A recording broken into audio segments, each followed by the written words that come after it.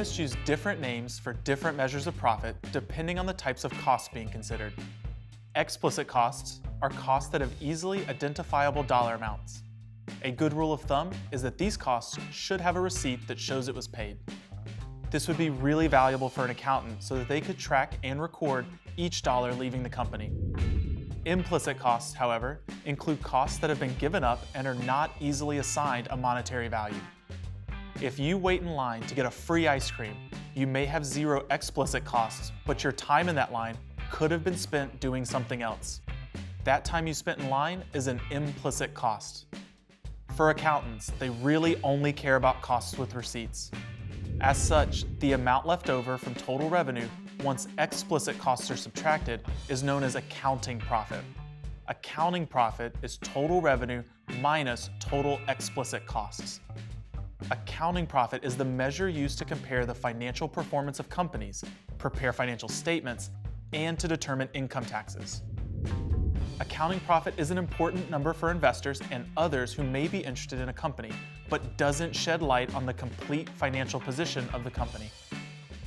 There are many other things a company may spend money on or invest in that are not considered as part of accounting profit. The value that economists care about is what's left over from revenue after accounting for explicit and implicit costs. That value is known as economic profit. Economic profit is calculated as total revenue minus the explicit and implicit costs. Total economic cost is often written simply as total cost or TC. Most instances of profit referred to in an economics course refer to economic profit rather than accounting profit. It also implies that the goal of companies is to maximize economic profit. Economic profit is the measure used to determine a company's overall worth. Economic profit is usually smaller than accounting profit because it includes expenses that are not necessarily directly connected to making a product or providing a service.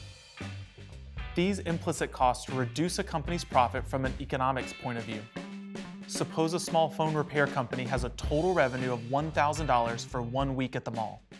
Explicit costs for the week were $400 spent on screen protectors, an implicit cost of $300 from when they pull employees from sales and focus on training employees. The accounting profit is equal to $1,000 minus $400 or $600. However, the economic profit is equal to $1,000 minus explicit costs, which are $400, and the implicit costs, which are $300. The economic profit is only $300, only half as much as the accounting profit. Economic profit can never be greater than accounting profit. In most cases, it is significantly less than accounting profit. Economic profit is typically information shared privately within a company. Thus, it does not affect the decisions of potential investors. If a business makes the right choices, like deciding whether to train employees, it may have lower economic profit for a period of time. But then, they'll move on to having an economic profit much closer to its accounting profit.